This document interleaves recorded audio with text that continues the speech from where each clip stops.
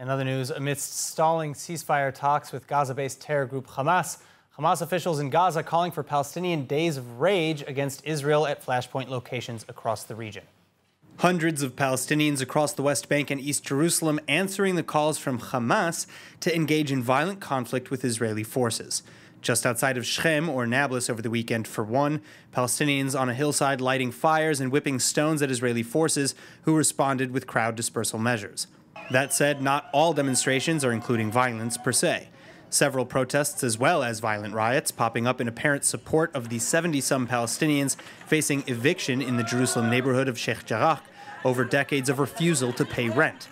A long, ongoing, and now repeatedly delayed legal dispute used as fodder for Hamas to incite violence, like the 4,000 rockets fired into Israeli civilian communities from Gaza during the conflict between Israel and Hamas last month.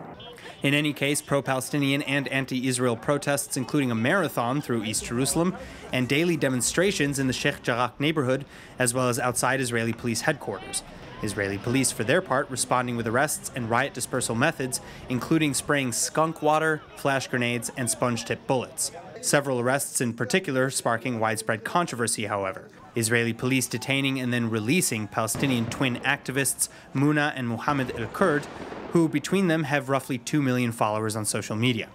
Muna El-Kurd specifically detained in her home over alleged participation in riots. Then meanwhile, in a second controversial incident, Al Jazeera reporter Givara Bouderi forcefully detained shortly after covering a sit-in protest. Her cameraman's equipment destroyed and her arm broken during the altercation, prompting a rare rebuke from the Foreign Press Association. Israeli police and eyewitness accounts alleging that Bouderi was arrested for refusing to identify and then assaulting officers. Bouderi, however, rejecting the accusations, claiming to have been refused the opportunity to get her press pass from the car, and video of the arrest showing Bouderi wearing a clearly marked press vest.